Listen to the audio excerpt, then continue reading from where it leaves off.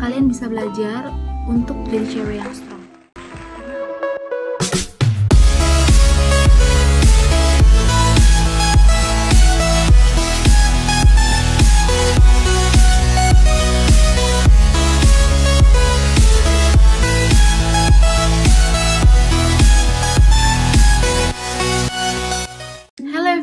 Welcome back to my YouTube channel. Oke, jadi di video kali ini aku akan ngebahas tentang suka dukanya jadi keluarga, jadi anak, atau jadi pasangan pelaut. Oke, sekarang kita ngebahas yang sukanya dulu atau dukanya dulu. Dukanya dulu deh. Jadi mungkin dukanya jadi anak, jadi keluarga, atau jadi pasangan seorang pelaut adalah yang pertama. Yang pasti bakalan ditinggal untuk waktu yang lama. Kenapa ditinggal untuk waktu yang lama?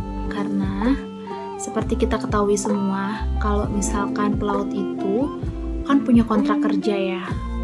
Kontrak kerjanya itu tuh bukan cuma sebentar-sebentar, bukan kayak cuma 3 bulan gitu, tapi bisa jadi lebih lama dari itu. Bisa ada yang 4 bulan, 6 bulan, 8 bulan, dan mungkin bisa diperpanjang lagi.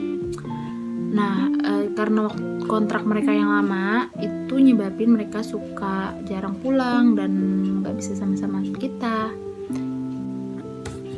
Oke, yang kedua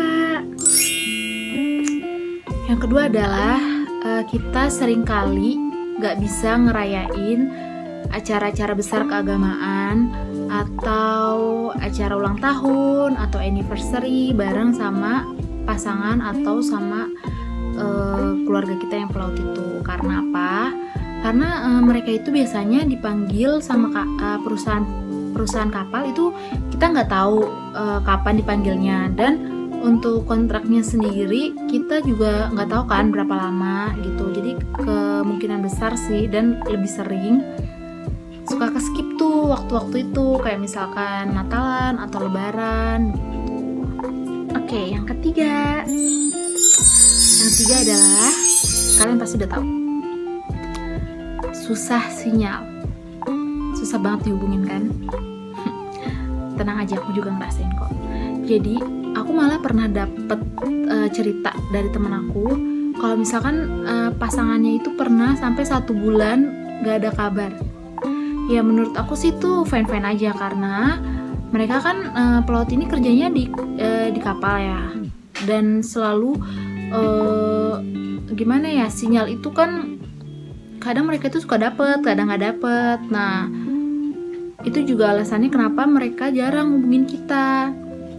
Tapi kalau mereka dapat sinyal, percaya deh pasti mereka bakal ngubungin kita.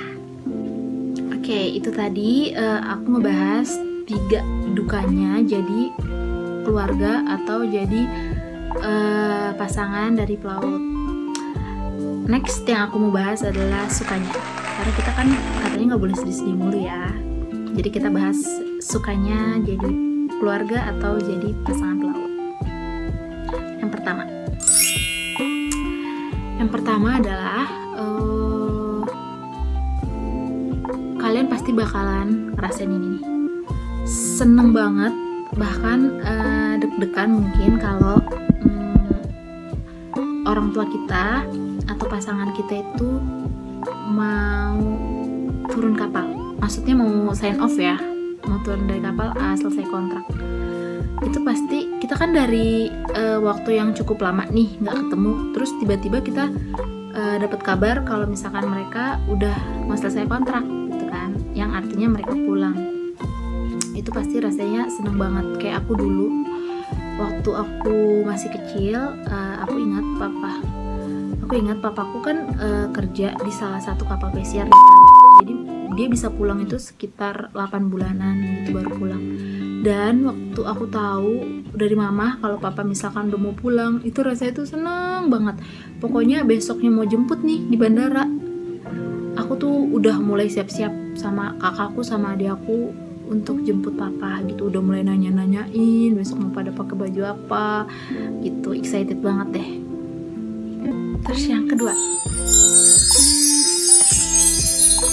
rata-rata ya untuk yang aku tahu sih, kalau misalkan pasangan kalian sekolahnya dari sekolah memang pelaut ya, sekolah khusus pelaut itu, mereka waktu menikah ada yang namanya prosesi pedang pora. Nah, aku rasa sih ya dari video-video beberapa orang yang pernah aku lihat juga di YouTube, rata-rata komennya adalah itu impiannya cewek-cewek kan. Nah, yang aku tahu juga kalau misalkan pasangan kalian benar-benar emang keluar dari atau lulusan dari sekolah pelayaran, biasanya mereka punya yang namanya prosesi pedang pora waktu kalian menikah nanti gitu. Oke, yang ketiga dan yang terakhir, keuntungannya atau sukanya jadi pasangan pelaut adalah kalian bisa belajar, apalagi khususnya yang perempuan-perempuan ya, kalian bisa belajar untuk jadi cewek yang strong. Karena apa? Karena situasi dan kondisi yang gak memungkinkan mereka untuk selalu sama-sama kita. Nah, jadi mental kalian dengan sendirinya akan terbentuk untuk menjadi perempuan yang kuat. Tuh. So, itu tadi 3 duka dan 3 suka jadi pasangan pelaut. Kira-kira kalian ada nggak pengalaman yang kayak gitu juga, atau mungkin kalian ngerasain suka dan duka yang lain?